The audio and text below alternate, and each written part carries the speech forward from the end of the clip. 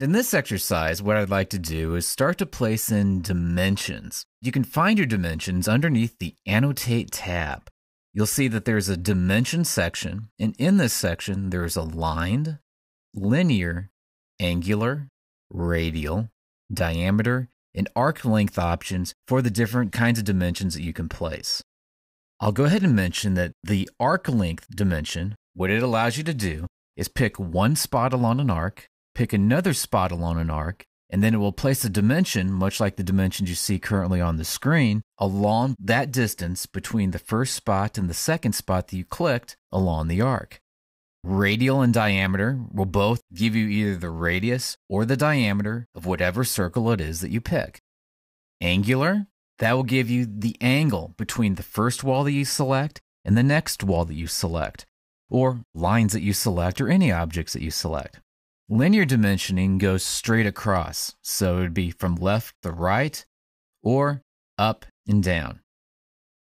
Align will place a dimension which is aligned with those walls that you're trying to dimension.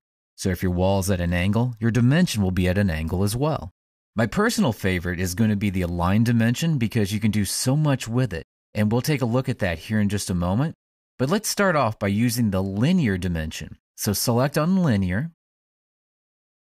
And what I'd like to do is do a dimension from this intersection. So click right at the intersection of where these two mullions come together. Zoom in to the other side of your building. Pick the intersection where those mullions come together.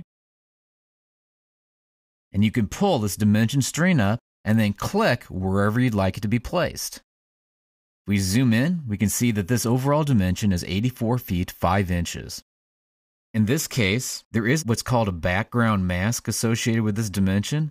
So as a result of that, this line that otherwise would be going through it, leading up toward where the circle with the 3 is at, is being masked by the dimension itself. But if you don't like that, and I just hit escape a couple times to get out of the command, all you need to do is select on the dimension line. And in this case, what I'm going to do is I'm going to move this piece of text over.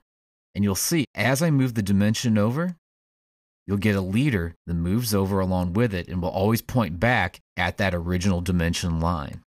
So in this case, we can still tell this 84 feet 5 inches, and it's pointing back to this dimension. Now in this case, we really probably don't need to have this leader here. If we want to remove the leader so it doesn't even show up, we can do that by selecting on the dimension. Underneath the options bar on top, you can clear the check mark for leader, and you'll see that that leader line will now go away. Now I'm just going to click to finish off that command. And we could continue to do dimensions like that going down the side. Annotate, linear, pick that intersection right there. And it's really hard to see. It's one of the reasons why I dislike using linear at times. Click that endpoint there, and then pull it over in this direction. Now I'm going to select back on that line. Clear the leader checkbox so I don't get that extra little leader line showing up. And then I'm going to drag the text by clicking on the little dot there and drag it just down so it's no longer touching this line. So linear dimensioning allows you to click one spot, click another spot, and then you'll get an overall dimension for that length. Align, though, like I mentioned earlier, is probably my favorite dimension to use. If you select on align, there's a couple of different ways to use an align dimension. First off, we should know that we're going to be dimensioning to the wall faces, or maybe to the wall center lines, or we can even do it to the core faces, which would be the face of the structural members inside of the wall. And we have our choice as to what it is we like to dimension to. In this case, I think I'm going to actually choose the faces of core. By choosing on the faces of core, when I start to place these dimensions, it's going to go from the finished face of those structural members. I'd like to place a dimension string just going across the interior right here. So I'm going to start by picking this line on the inside edge of the men's room. I'm going to pick another line there. I'm going to completely skip over these walls here just for now, and then click here, come over, click again on the next face of the wall, and then click on the face of the wall there along the break room. And you can see that I can begin to move these dimensions up or down and place them wherever I would choose along this room. In this case, so that I can kind of get away from most things, I'm going to come all the way down toward the very bottom and then click and hit escape a couple times on the keyboard. At this point, I'm going to select back on that dimension string. I'm going to move this 18-foot dimension over by clicking on the little grip and pulling it over. You'll see that if I wanted to, I could always remove the leader so that that leader is no longer associated with that dimension. You'll see that I have this 0 feet 3 5/8 inch dimension. I'm going to pull it over as well. We're looking at this 0 feet 3 5/8 inch dimension. Typically, we usually don't have this 0 feet. Most people that I know don't do that. Type in UN, and that's going to activate the units command. Come up here to length, and you're going to see a gray bar here, and it says 1 foot 5, 11, 30 seconds. Click in that area, and then put a check mark next to suppress 0 feet, and click on OK.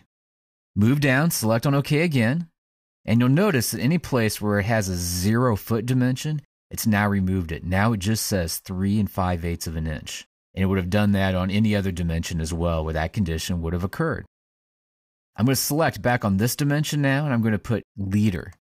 And you can see how this leader is now coming in, and it's pointing down in this general area. Something else that I want to show. Right now, all these lines are looking pretty thin. For you, you might have some thickness associated with these lines. The reason why mine look fairly thin is because underneath the View tab, I have thin lines turned on. If I turn my thin lines off, we'll then see the thickness associated with both the dimensions as well as the lines that they're associated with. Over here where I have this 18-foot 6 7/16 dimension, I'm going to click this and just start to drag this back over again, and you can see what it tries to do. The only drawback to doing this the way that I did it by going click, click, click, click, is that this is still going to be assumed to be all part of the same dimension string. So this particular dimension either is going to have the leader or else it won't have the leader at all. So that's one of the things you have to think about when you're placing your dimensions by clicking all the way on across is, am I going to run into a condition where I don't want one of these to have a leader? If that's the case, you might want to do that as a separate dimension apart from clicking all the way on over. So you click, click, click, click, click, stop the command, do another dimension, in this case, the 18-foot 6 7/16, so that this one specifically would not have a leader associated with it. And we could continue to separate these out if we wanted to by just clicking on the dots, pulling them down, pulling them over, and placing them wherever it made sense for our dimension strings.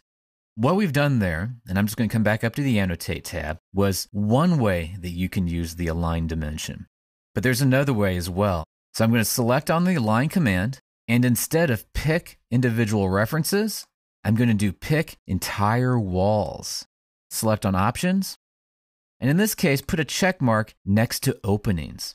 So it's going to auto dimension the openings and click on OK. What I'd like to do is now place a dimension up here on this wall. I'm going to add a quick disclaimer. This does not work very well on curtain walls. You'll still need to use the individual clicking method if you're going to dimension curtain walls. But for your basic Revit wall types, this works great.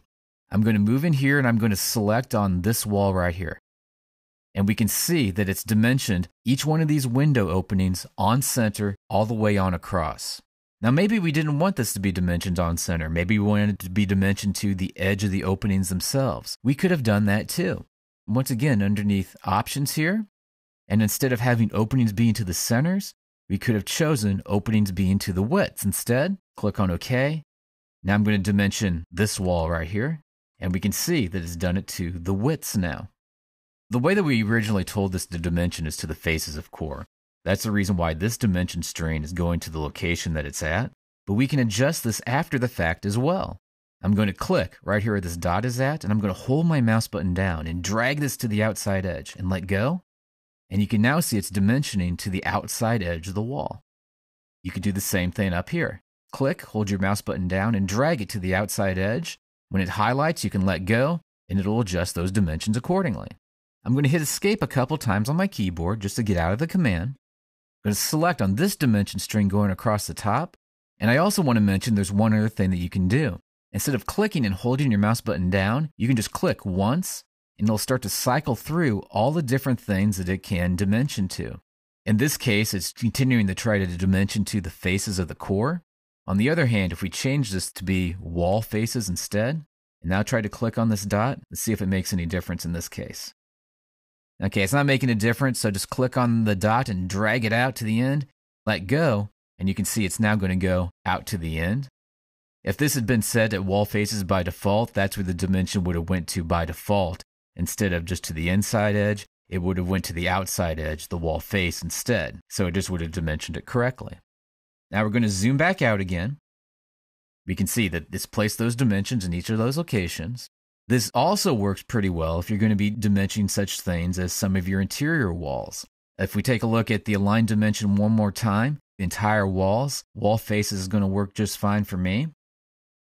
As far as this, I can do intersecting walls as well. Click on OK. I'm going to pick this wall, and now any wall that intersects this wall, this wall, this wall, this wall, this wall, will now get a dimension. Click, and you can see that dimension string is going to get created for each one of these individual walls. Now, I don't really want to place this one because I've done most of this already down here, so I'm just going to hit the Escape key on my keyboard to get out of the dimensioning command.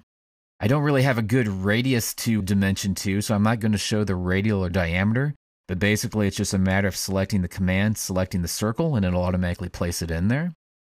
With arc length, it's basically the same way. You click arc length, click the arc you want to dimension, click the two spots on the arc that you want the dimension to dimension to, and it'll automatically give you the dimension. And then with angular, you click the one surface, you click the next surface, and then tell it where you'd like that angle to go to.